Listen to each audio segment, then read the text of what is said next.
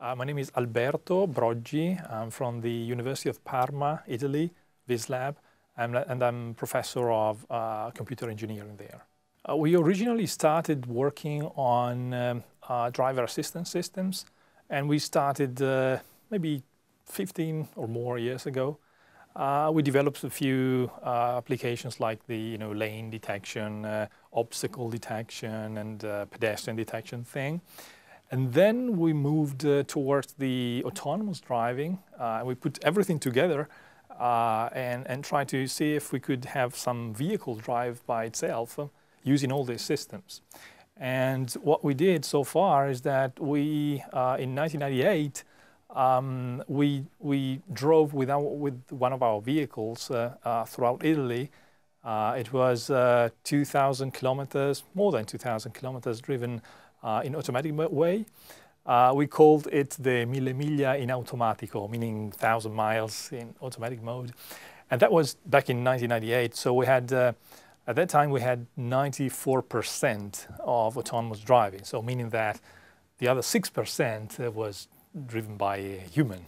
So it was a test, and we were not sure what was going to happen. So there was someone sitting in the vehicle and able to intervene whenever there was the necessity.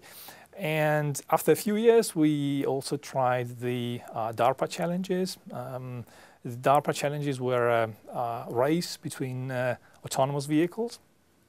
The first one in 2004, well, we tried that, but no one was able to finish it. The second one in 2005, we were were lucky that we were able to get qualified for the race, and we finished the race. So actually in 2005, our vehicle was able to traverse the Mojave Desert and was, I guess, 200 kilometers, 130 miles of completely autonomous maneuvering. Actually, there was no one on board at that time. And then we also tried with this urban challenge, 2007. In that case, we were not lucky enough because we were qualified for the race. We started the race, and during the race, actually, we had to stop the vehicle because after 1 hour and a half of autonomous driving, the vehicle had some problems with one of our PCs, and so we had to stop it. And after that, there were no more challenges, DARPA challenges, so we are now designing our own challenge right now. Actually, the University of Parma, I started a group at the University of Parma which is called VisLab, and right now we have a spin-off company. So we're trying to transfer the technology and the solutions that we developed so far to the market. So this is a new step forward. In a month, we will be leaving from Italy, Parma, and we're going to reach, hopefully, Shanghai in China after 3 months of autonomous driving and without any human intervention on the vehicles. So this is a huge, huge challenge because we were going to face different scenarios, different traffic patterns, different weather. So we will have to face anything. So from mountains to flat areas, from traffic, anything. And in this case, we will stress our systems a lot. So both on the hardware point of view and software point of view. So I expect that in the end, regardless of the percentage of autonomous driving, I mean, I'm hoping 100%, but I'm not sure because it's so huge event. But in the end, we will have recorded everything. So we will have about one terabyte per day, so about 100 terabytes of data that we will be able to process again and again and again in laboratory. So we will be able to traverse Asia multiple times, and we will be able to intervene if the system has some failures, and we would like to find these failures. And we will maybe we will also design new systems thanks to this data. So it will be a huge, huge database that maybe we can also share with other research centers. Yeah, actually we do have 4 vehicles. We are using 2 of them, and 2 of them will be as backups. But 2 of them will be on the road at every time. And there are some areas which are not mapped, so there are no maps around. So some remote areas in Siberia and the western part of China. I mean, if you Google that, you will not be able to find any map. So the way in which we solve this problem is that we would have one vehicle in front, which would be partly manned and partly autonomous. So that will be, maybe 90% or 80% autonomous, but sometimes there will be people there deciding the route. So whether to go left or right or what to do and find the route. And the second vehicle will be 100% autonomous. So on the second vehicle, there will be just passengers. And what will the second vehicle do is that if the first vehicle is visible, then the second one would follow it. But if the first vehicle is not visible, so maybe it's behind the curve or there's another vehicle in between, or maybe it's too far away. So the first vehicle will be sending GPS data to the second one. So that will be creating a rough idea of a map. So a rough idea of the route, so that the second vehicle with local sensing will be able to manage the situation and maybe avoid obstacles or keep away from ditches or berms or whatever. So you have local sensing that is able to refine your position on the road, and this idea of a rough indication of the route given by the first vehicle. You're right. Actually, safety comes first. So there will be passengers on the vehicle, but they will have a joystick and they can intervene at any time. So it's a test. It's not a demonstration. I call it a test because it's real test. So I'm not sure what's going to happen. So maybe that we need to intervene because we haven't been thinking about that particular condition or situation. So, and the real value in doing this is that we will be able to find out some situation in which the system is not working. So this is a real value in doing this. And I mean, sure, we need to be sure that nothing happens. So people sitting in the back will have their joystick and can intervene and stop the vehicle at any time. So, and we would be logging also that. So at the end, we will have a percentage of autonomous driving that hopefully will be 100%, but I'm not sure. And what is the name of this test? It's VIAC. It's VisLab Intercontinental Autonomous Challenge. It's our own challenge, so nobody else will participate with us. It's just ours. So, yeah.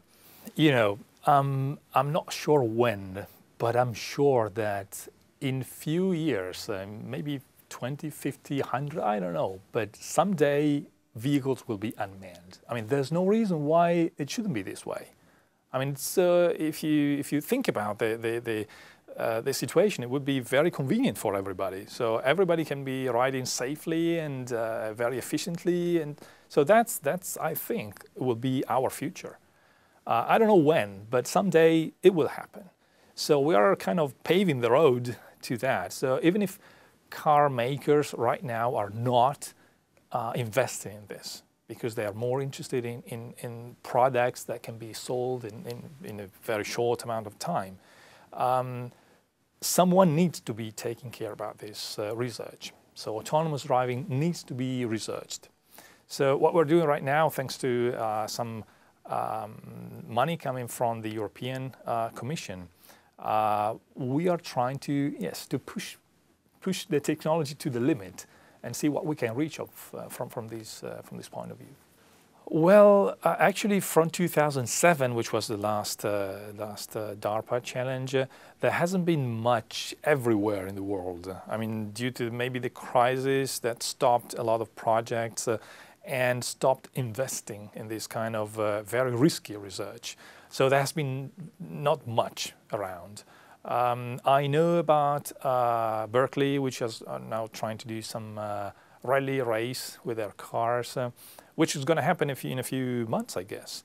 And there's us from the other side of the ocean trying to do this challenge. But actually, these are the only things that I know about. We are actually, this is our main research, which we are now pushing forward to the autonomous driving, but actually the main research is driver assistance. So we have been dealing with these pedestrian detection systems and lane departure warning systems. Yeah, it's mainly computer vision, but we are a computer vision laboratory, so I'm really biased on this. But there are situations in which computer vision cannot handle. So Such as? For example, think about a gray obstacle on a gray background. No way. So there's no way that you can really solve 100% of the situations. So there's no way. Fog, you will not be able to see very deeply into the fog. So there are situations which are not handled by vision. There might be a low number of situations, so maybe you can forget about them. But definitely there are. So what we're doing now is to try to fuse together different technologies. And we're mainly focusing on putting some other sensors together with vision, and the other sensors are actually lasers. We have some nice experience with laser devices. I'm not talking about laser scanners, because a laser scanner is something that moves. So you have a mechanical part in the sensor that scans around and spins around, 10 hertz. So it's kind of fast. So, the trend is that we try to remove the mechanical parts from the car and replace that with electronics. And this should be the other way around. So you're putting some more mechanical stuff into the electronic, which is, I don't really like that stuff. So what I'm talking about regarding this laser is that direct laser pointers, so laser beams, so fixed ones. And in that case, I think that the situation could be handled by laser beams, fixed beams, plus vision. We have also other sensors, and actually we have one vehicle, our main test vehicle, which has a lot of technology on it. We have different lasers, laser beams, laser scanners, radars, and everything. Every single sensor has its own applicability, failures, and problems. So one of the projects that we have in our lab is that we have a big vehicle with a lot of technology, and we try to partition this technology and find out just the little applications in which you can use just one sensor and the other technology only, so you can partition everything and understand if you can solve the problem with just a subset of the sensors. Yeah, and for example, for this cross-Asia trip, I mentioned we have two vehicles, and they are identical vehicles because of the problems in setting them up. So they are exactly identical, but we will be using different sensors. So we will be using a set of sensors for the first one, so more advanced and more expensive, and a different set for the second one, which will be a kind of exploitable vehicle, readily exploitable vehicle, so something that you can use downtown when you have to, collect trash or move goods between, shops. So that would be the real demonstration. So the second one would be the demonstration.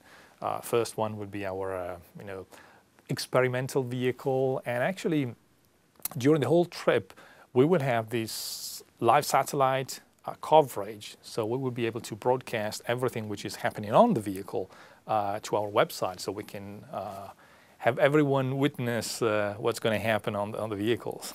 These companies have, they need to sell.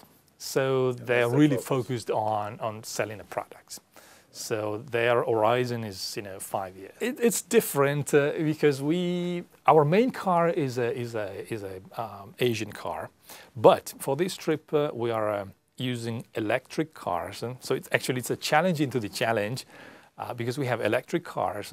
So we will be covering the whole trip on let's say green energy, plus all the sensing, the processing, and the actuation is powered by a solar panel on top of the car. So we decoupled the propulsion, which runs on batteries, the original batteries, and the autonomous pilot which is powered by the solar panel, so with the solar energy. And the cars are Piaggio cars. Piaggio is renowned for the scooters. It's an Italian company. But they also produce these small size vans, little vans, and they are electric. So it was a perfect match for our challenge. We have a trick. Actually, we do have generators on our vehicles. So, because originally we tried to see if it was possible to do everything on solar power, but current technology is not. You can't do that. We're starting in July, the end of July, ending up in October, and we will be reaching the World Expo in Shanghai.